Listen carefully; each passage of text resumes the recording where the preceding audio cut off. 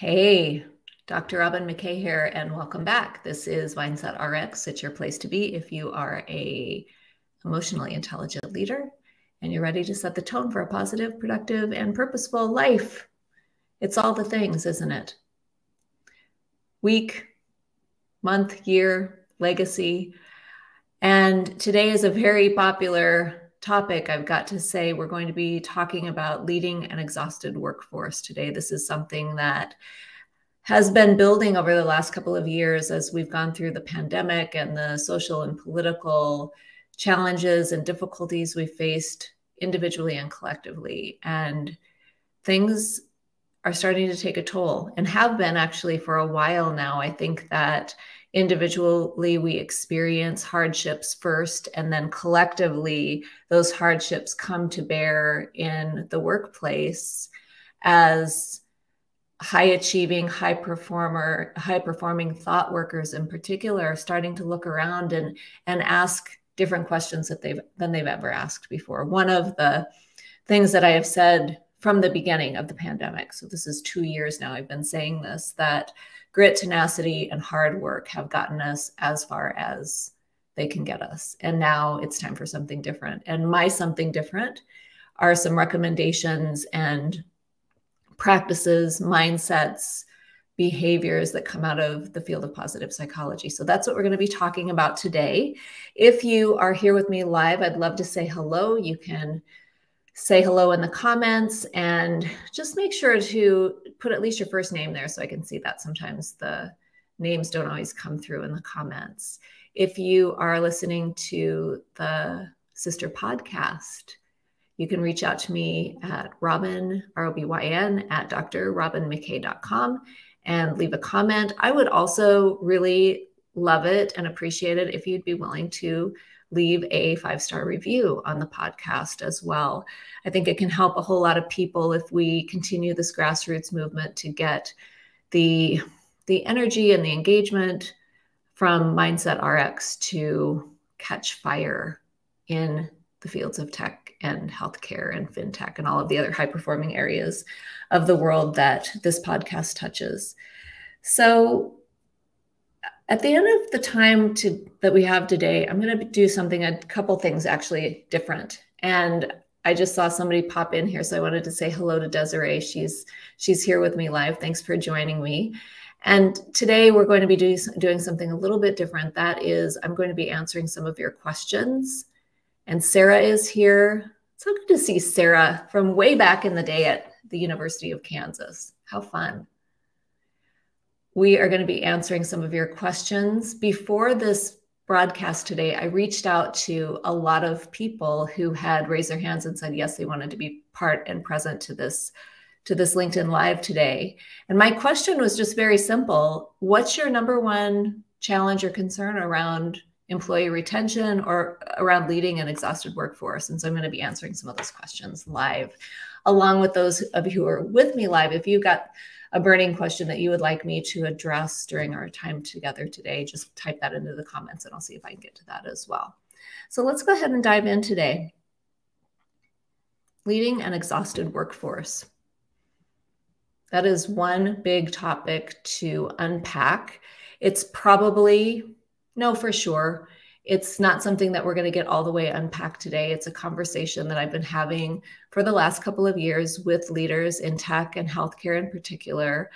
We're seeing the great resignation. We're seeing the great reshuffle. We're even seeing, from a consciousness perspective, a great awakening as people are starting to really question why they're doing what they're doing. They're looking around their lives, they're looking around their work and saying, what is the point to all of this? And if they can't find an acceptable answer to that question, they're going to keep seeking the solution. They're going to keep seeking the answer. And that may or may not be with your organization, which leads to, in my unofficial research that I've done on this topic, but it also bears out in the official research as well, that right now leaders are concerned about a couple of things. They're concerned about retention, engagement, managing fatigue and burnout among their employees, and then, making this leap into what's next. So also encouraging productivity and innovation, because the markers and milestones really haven't changed at all, but we do have a depleted workforce. In fact, what I've been seeing for a while now is that people have reached surge capacity. That is, our bodies, our minds, our spirits are only equipped to deal with stress for so long before we need a break. And the conditions that we've collectively and individually been living under for the past couple of years has created a chronic stress condition, which then leads to surge capacity, actually surpassing surge capacity. Everybody is burned out. Maybe not you. And in fact, a lot of the leaders who I talk with personally sometimes don't get why people are burned out. So I want to start with you as leaders who are here raising your hand saying that you're concerned about retention, engagement, managing fatigue and burnout, and productivity and innovation among the workforce. I want to start with you because this is always the best place to start, with the people who are in the room right now. Here are a couple of things that I have observed about leaders who are conscientious. They want their workforce to do a great job. They want to be innovative. They want to be first to market, first in class, best in class. From a personality perspective, what I see is that top leaders are often pretty resilient when it comes to stress. There's a factor of personality called neuroticism. It's one of the big 5 personality factors. And neuroticism, while I hate that word because nobody ever uses it properly, on a very basic level, just simply means how sensitive are you to stress and how emotionally reactive is your nervous system. It's very much a brain-based factor of personality. So leaders who come in and talk with me about workforce issues and concerns with burnout among their people are not necessarily conscious of their own burnout because they're pretty resilient and they score pretty low on sensitivity to stress. They're not particularly emotionally reactive. Many of them, interestingly, are marathon runners, can tolerate frustration very, very well, don't need a whole lot of external encouragement in terms of their own progress, their own achievements, and so on.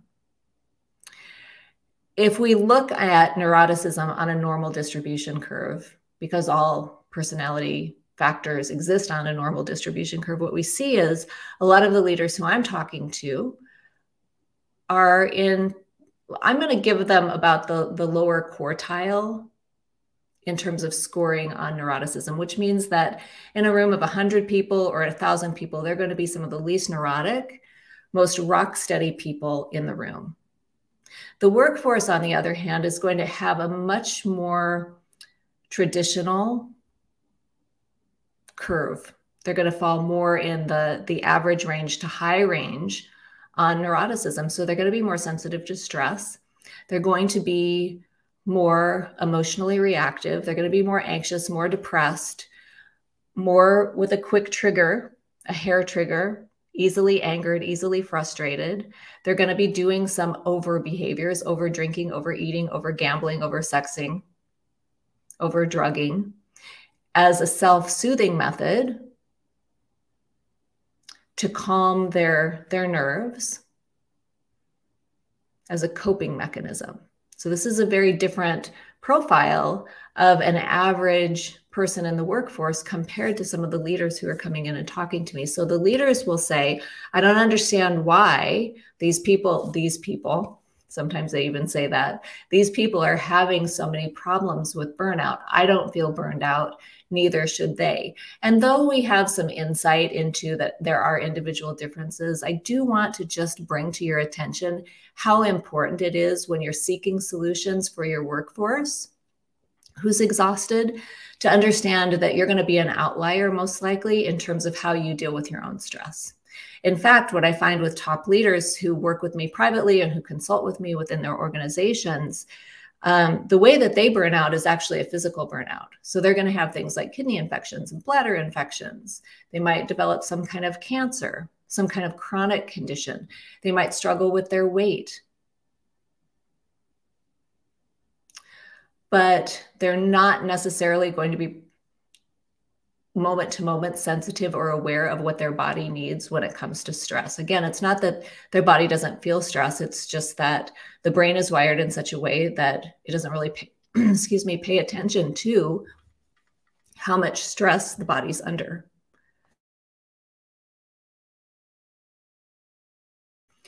So I wanted to beat that drum for just a minute because I think that it's an important perspective shift when we're looking at solutions for the workforce.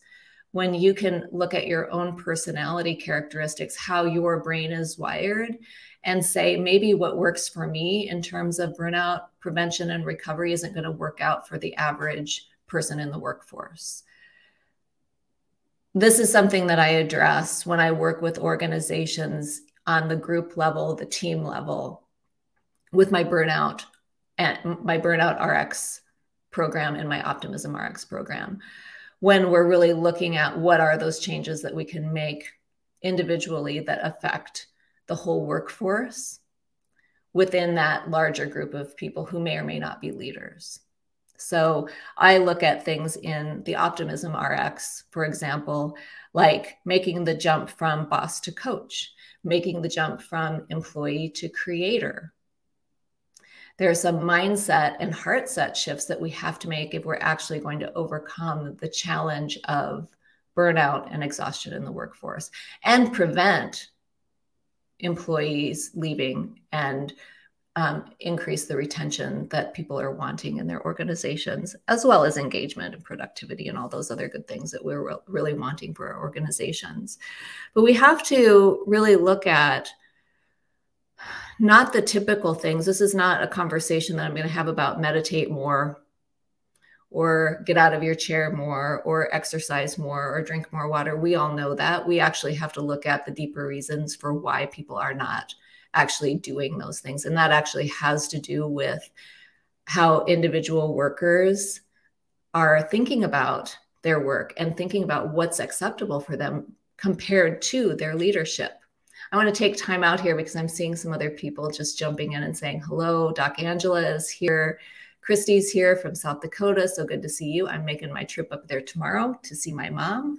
So that'll be a little bit more chilly than what I'm used to down here in Arizona. But I'm so glad you all are here joining me with this conversation about leading an exhausted workforce.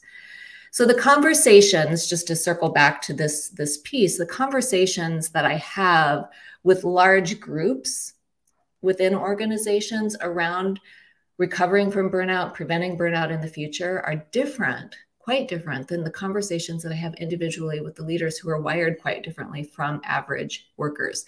This is an important piece to consider as you're making decisions about the remedies you're going to start implementing in your own organizations in terms of burnout. I know that we've got some healthcare folks here, and I understand how difficult things are for everybody right now within healthcare in terms of burnout and people quitting and leaving and lack of staff and so on. And it's very, very challenging. I want to acknowledge that there is no easy solution to this.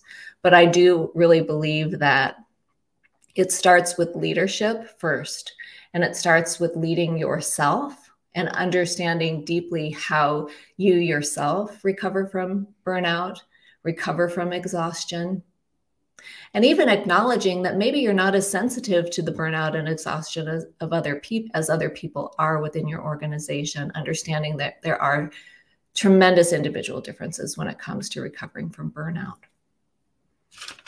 I'm just taking a look at my notes here.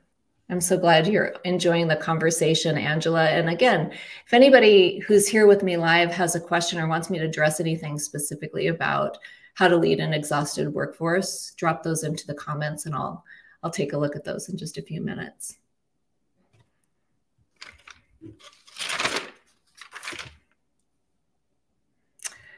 So let's talk about some of these questions that have come forward. I'm going to click over to my LinkedIn and I'm going to start answering some of these questions. So Libby writes, her biggest question is this: how do you retain people who are in your organization? How do you prevent burnout and retain people who are in your organization?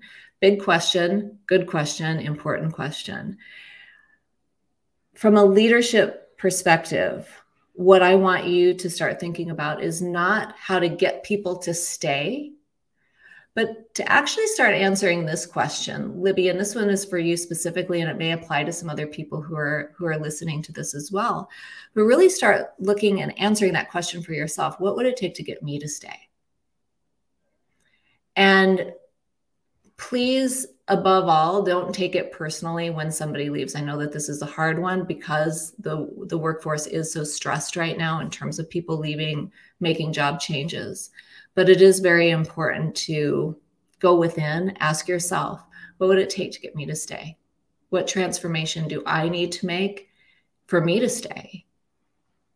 And then also, if somebody does leave, especially those who are close to you or the departures are unexpected, don't take it personally. My dad always says, and some of you have heard me say this before, it'll probably turn out better than you think. But that is a mindset shift. And the mindset shift means what you're going to be doing is saying, if not that person, then who?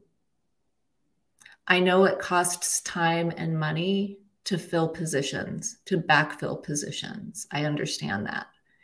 And yet, if we can just turn our attention to what's possible in that moment, rather than languishing in what just happened or that somebody left and left us in a lurch, that can really shift the conversation and shift the feeling and the energy around recruiting somebody new to it.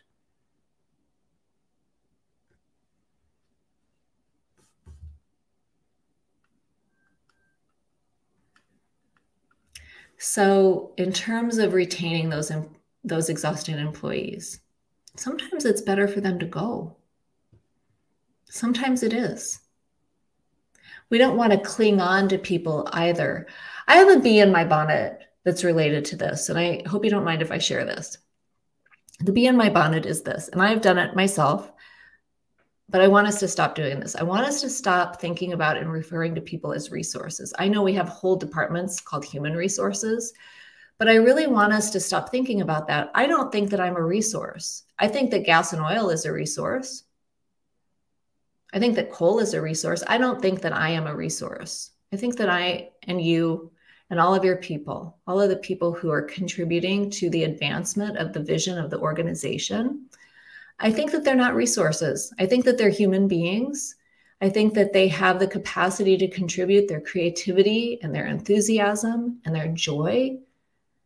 I think that they have the capacity to solve problems beyond anything you could have hoped for or imagined.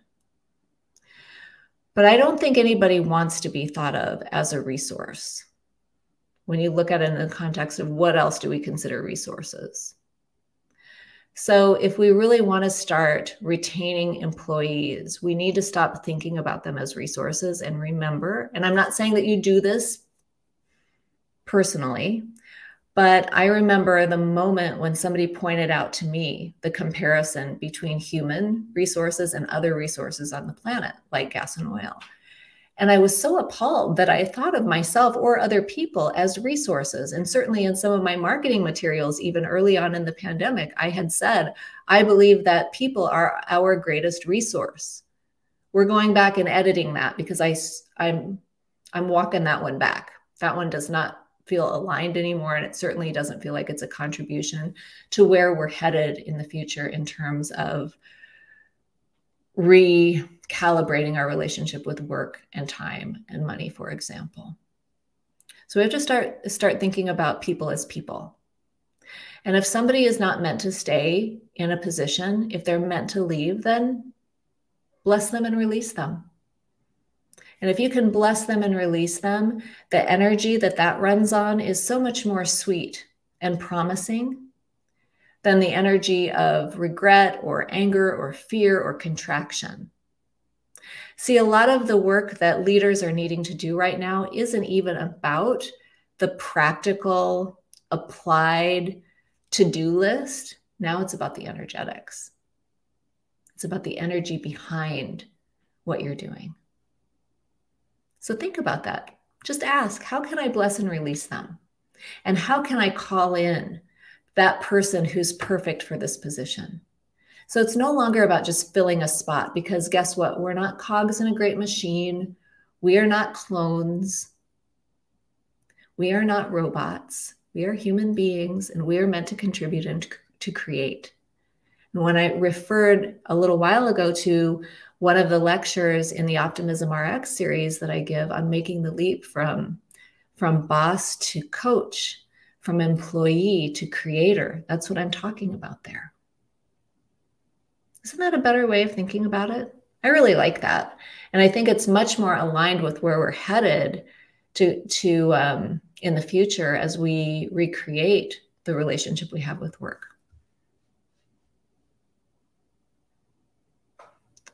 Oh, and Angela, I don't know how much I like this, but Angela writes, human resources is undergoing a name change to human capital management. Hoy, we still have some work to do, don't we? I don't want to be capital either. I don't. It just sounds so impersonal, and it sounds like I'm expendable, and I don't like it. I don't know how you all feel about that, but I want us to start thinking about other ways of thinking about and referring to the people, the human beings, the humanity who makes this world what it is.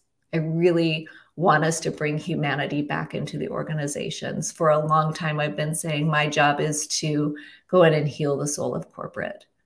And I know a lot of us are like, soul and corporate? Like, what is that? Does that even go together? Well, it does. It does, because the souls of the people who are working in these organizations, the souls are crying out for something different. And if they're leaving, that's probably why. So we've got a lot of work to do. We've got a lot of work to do around this, don't we? Let's go over to another question. Let's see here. Fernando, I think he's at Caterpillar.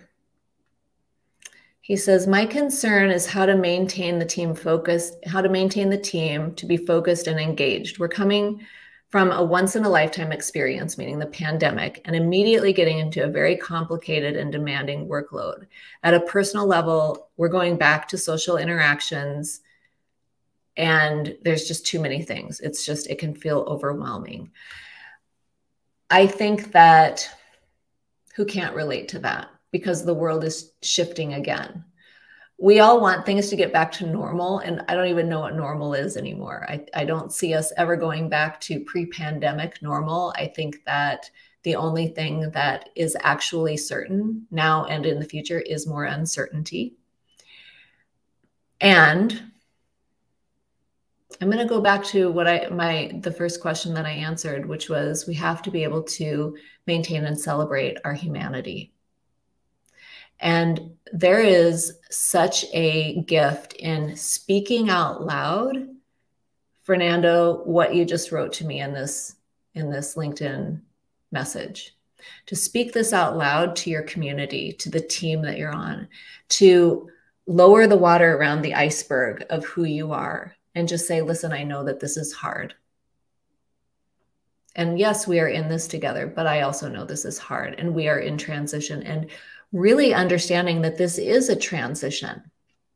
It's a journey that you're on, and there are going to be bumps in the road. And even still, even with the challenges that we don't even know are coming yet, I've been known to say, I feel like I'm living in the Hunger Games or the Matrix right now. So we don't know what the game masters are going to have in store for us tomorrow, the next day, next fall, next winter. But we do know that there's going to be more uncertainty and more stress. So when we are in this together and we're connected to each other eye to eye and heart to heart, and we're making decisions based on what the heart, the wisdom of the heart says, rather than what the intellect, the logic is telling us. Because the intellect and the logic is just basically going to be programmed to recreate over and over again that which we've experienced before.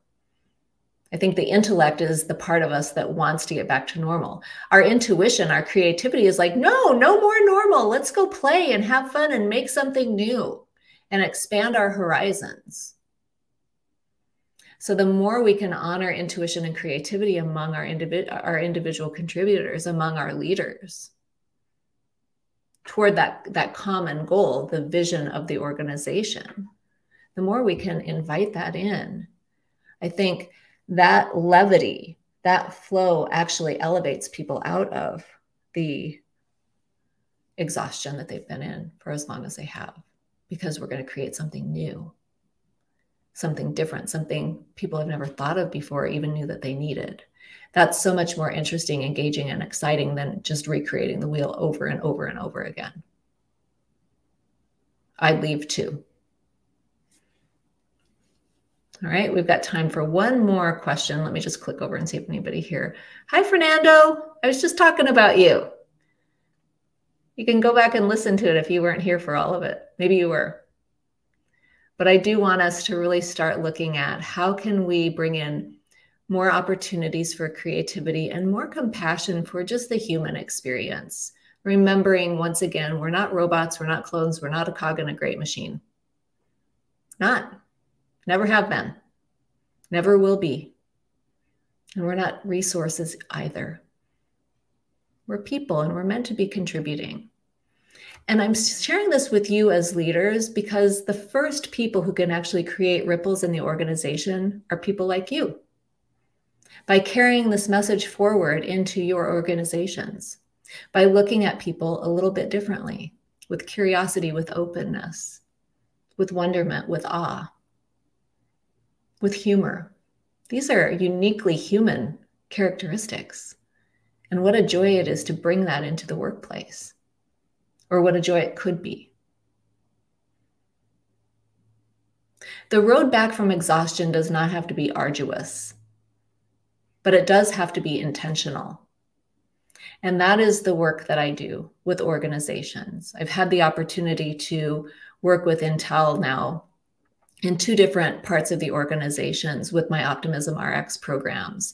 And it has been so delightful to come in every single month with the people within the organization and teach my Optimism RX curriculum around making the leap from manager or boss to coach, around breaking the busyness cycle, around thriving as an emotionally intelligent leader in a technical world, around living and leading during uncertain times, and then having Q&As with the people, the participants, so that I'm sort of embedded in that workforce. And I think that's one of the greatest solutions that I can think of. And this is not just for me.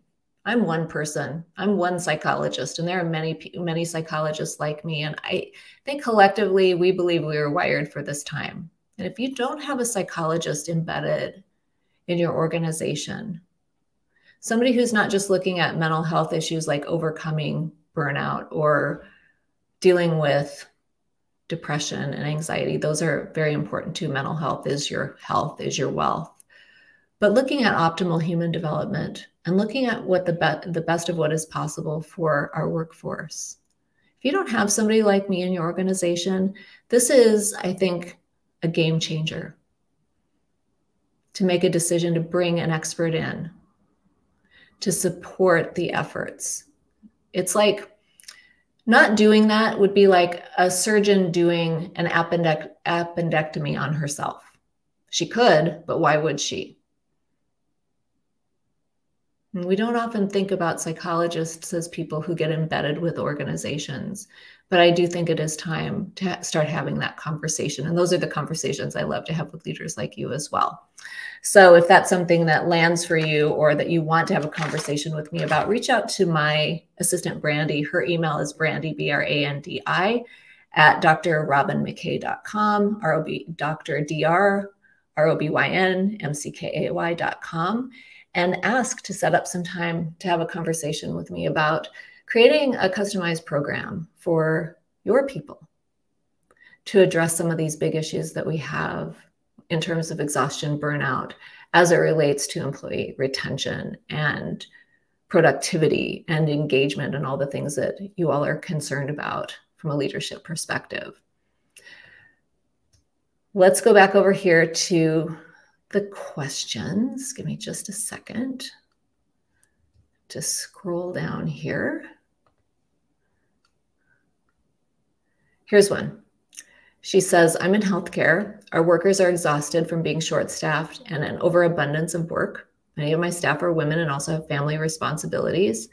She says, I see the argument that they all feel they should be paid more. And as an employer, I have to respond with, where will the money come from?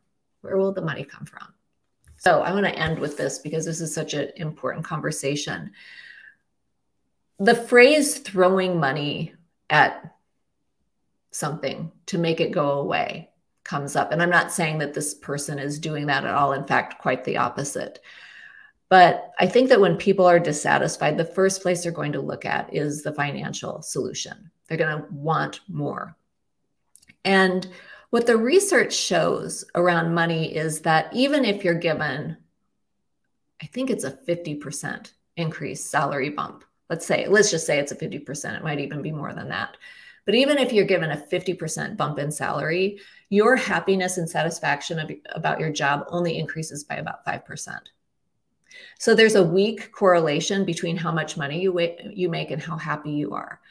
More money is not going to solve the problem of burnout.